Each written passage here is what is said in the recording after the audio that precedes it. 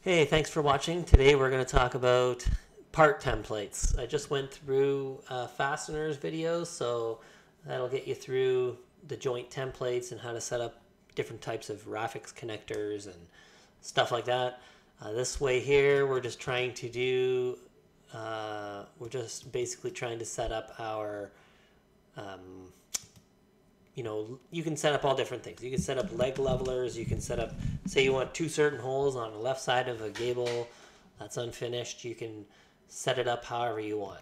It's part templates is very open that way. If you just want say you want a date on something, you can set it up to do whatever you want. So basically, you want to go to here, you go to hardware, and you go to part templates.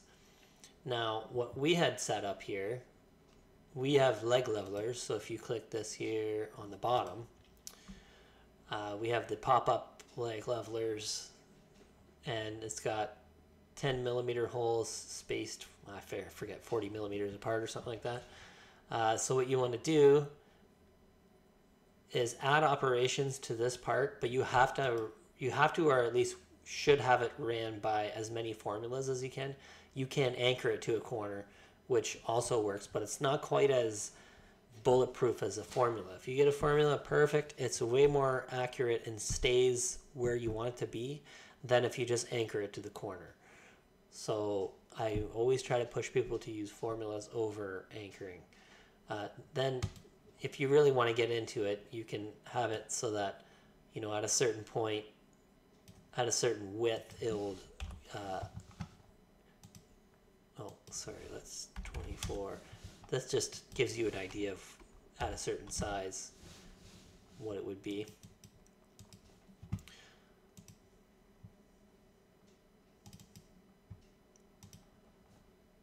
So for us, you can see we have a lot of hidden holes here because these legs are so large. At a certain point, you can't use these legs. So we have it flipped to a different style of leg at a certain point. And I don't know if it'll let me show it. No, it'll let me show it in a cabinet though. Let's click no, cancel.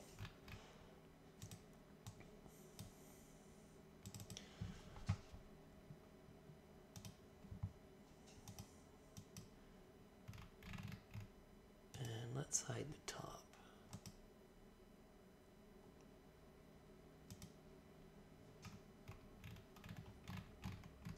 You can see here, I got a little bit mixed up with my fastener, so I'm going to get rid of that so it's not confusing me.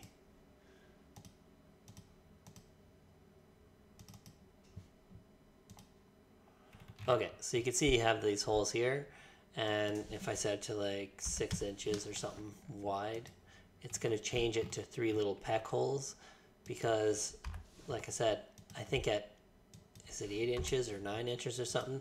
They're not usable anymore, the big pop-up ones. So there, see at 10 inches it flips back to the bigger ones because I like the bigger ones more, but the smaller ones, at a certain point you have to use those like levelers. So that's why we have set that up.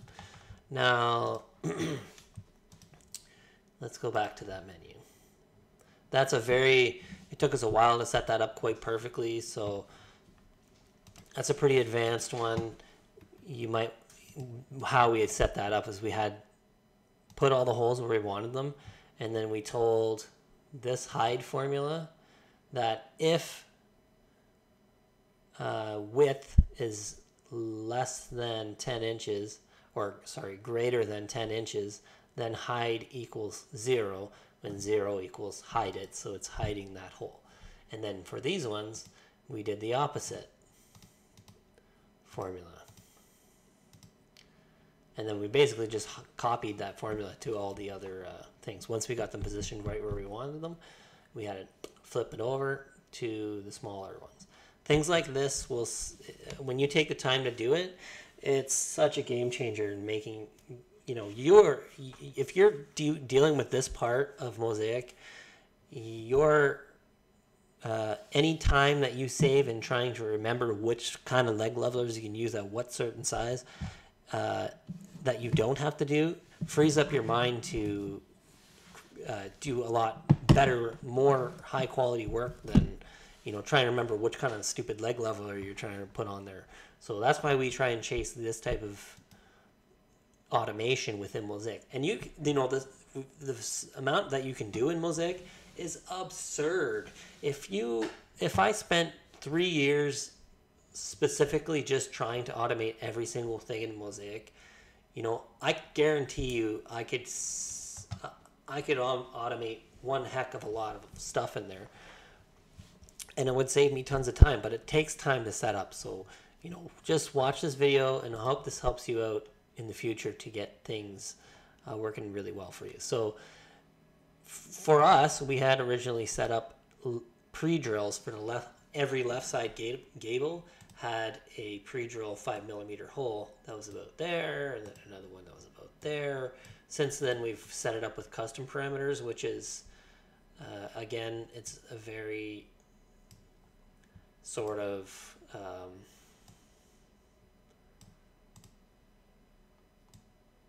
how'd you say? It's a very tricky to learn type of part of Mozaik, but once you figure it out, it's really powerful.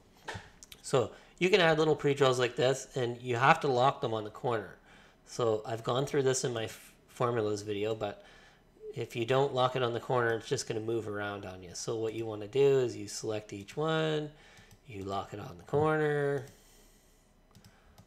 lock it on, I guess, that corner, this one, lock it on that corner. So I'm not going to do this for this one. I'm going to create a brand new one so I don't mess up my current one. So we'll just call this test. No. Okay, so for the sake of making things very obvious, let's start with this one. So you can click any of these parts and add things to them. So what I want to do is I want to hit left end unfinished, and I want to add a borehole that is like 5 inches round, and I want it to be 5 inches from that side and 12 inches from that side, and I want to lock it in the bottom left corner. So we click OK, we click OK, we click OK. So to activate that, you go to job parameters. You only get to use one, as far as I know, you can only use one type of panel fastener. So where did I put that one? The last one on the bottom. So test. We're going to click here. Left side view. You can see I got one big old hole in my side of my cabinet here. So you could set this up for any leg leveler is where this is really the most versatile. And I don't know if there's another way to set up a leg leveler other than this. So maybe I should make a video in the future about specifically how to set up a leg leveler within this program here. So, but you can add pre-drills for cabinets on the left side. You could, let's try another thing. We can go to pre-drills for countertops. Part templates, sorry. Rear stretcher. You can add like a pre-drill for a countertop, laminate countertop.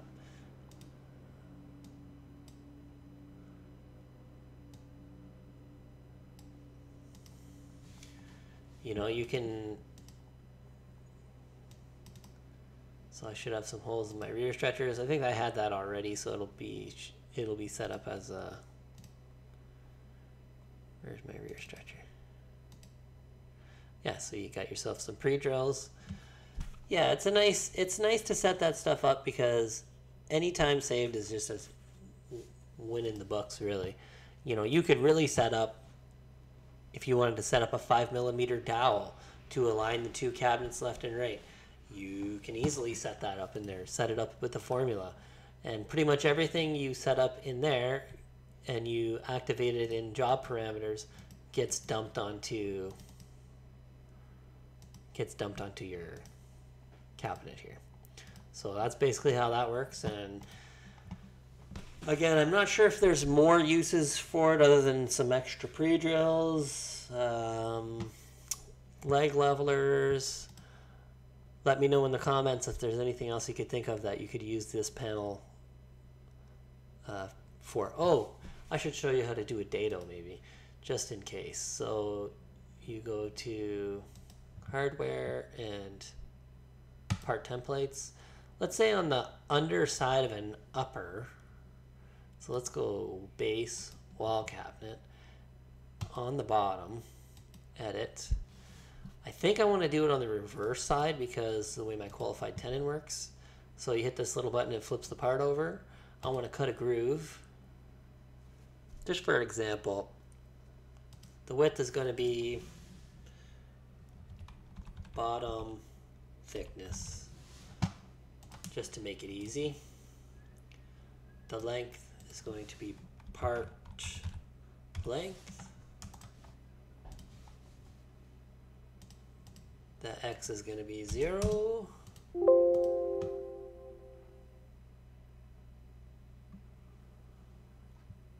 And the Y is going to be 1 times 2 millimeter. Maybe you want a groove to put your light valance in. Just a guess. I don't know. Maybe you could use it for that. Set your depth at 0.25 times 2 millimeters. Dado logic I'm going to add because that will send the bit. If it's a 3/8 bit, it'll send it past enough so that the round part will completely clear this corner right here and that corner. So you'd want to have that. So we click OK. Click OK. So on wall cabinets, what I want it to do is do a dado on the bottom. So let's go.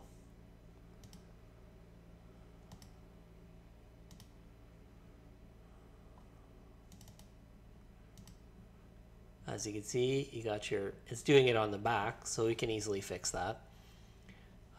It's also doing it on the wrong side. So we can fix that too. I know this is irrelevant, but at least it gives you a real life use case of how to move part, use part templates anyways. Wall cabinet. And again, you can copy it. So this is a nice thing too, is if you want it to be on the bottom and the top, you can copy, or say you'd copy this one and you'd paste it there. So let's flip this over and move it to the opposite face. Flip that back over. And let's see how that worked. Was that enough?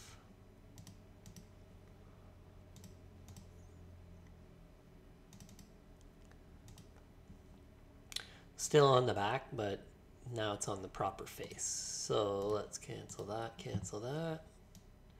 Now, if you have, what I have selected here is dados right here. If you set this to no, it's going to put all the operations on the same, on the face that it's sent out to the optimizer. So there's less parts to flip. This should technically be clicked yes in my instance because I do qualified tenon. So you should have this clicked yes, because, and then you just have to flip more parts. Doesn't mean it's really more work because you usually just hit flip and it flips all the parts in one shot. But a lot of my stuff is set up before I knew that. So now I'll have this set as no until I go through a lot of my stuff and rework it so that it works on the right side of the part. So if this was set as yes, which it should be, then if I go back to my bottom, it would be on the opposite side again. So I don't know if that may matter to some of you guys, but just so it's clear, I'll go back to hardware, part templates, wall, and really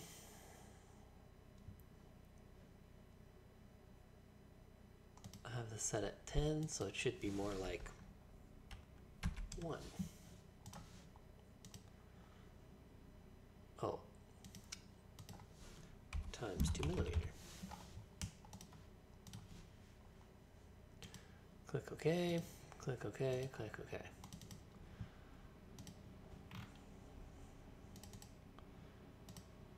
There, so for whatever which reason you need a dado in the bottom of an upper, there you go, that's how you do it. Every upper that you drop in that is in this job, because I set it up in this job profile, let's do it again just so you can see. Boop. Is going to have that same dado. So there is, I'm sure there's an application where that might come in handy. Dados, holes, custom toolpaths. Custom toolpaths are a little trickier to set up, so I just show it with a simple dado. And yeah, so that's basically how you use part templates. And like I said, leave a note in the comments if you think there's another way that you would use this, and I'll see if I can set a video up for that in the future. Thanks for watching. Take care.